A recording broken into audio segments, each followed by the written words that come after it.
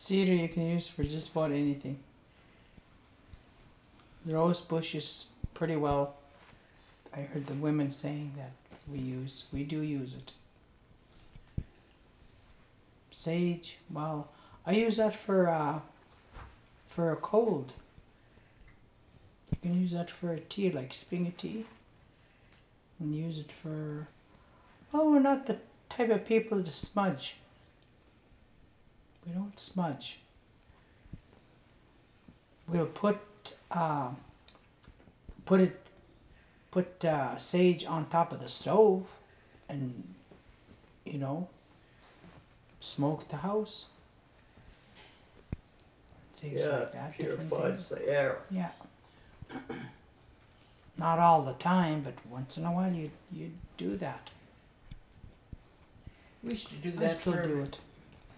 We used to do that for mosquitoes too. Okay, mosquitoes, feed. Yeah. Yeah. Get the mosquitoes out of there. Oh, Out of the house. sage. We used to burn sage like that. And I think they used to close up the house after that, eh? Yeah. After close they it up. smoke it out. We didn't have screen doors, you know. There's a lot of different kinds of sage. There's one sage you can use for when you get athletes' feet. Yeah.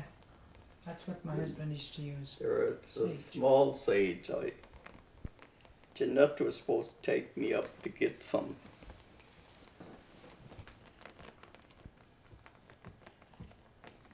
I don't know what it's called, but it's different than the other. It grows just small in certain places. I went in the house and he had a quilt on the floor and he was all bundled up and had his head covered. I told her, "What's wrong with your dad?" I could smell the sage. And she said, "Well, he's got his medicine. He's curing his cold. He's got a bad cold. And he had sage up his nose and in his ears and all around his neck." Yeah. Do you Sage. drink it? Sage? You drink it. You make tea out of it. Just a few leaves and you drink it. You can eat the leaves too. I eat not much, but and the roots. You can wash the roots and make that into a tea.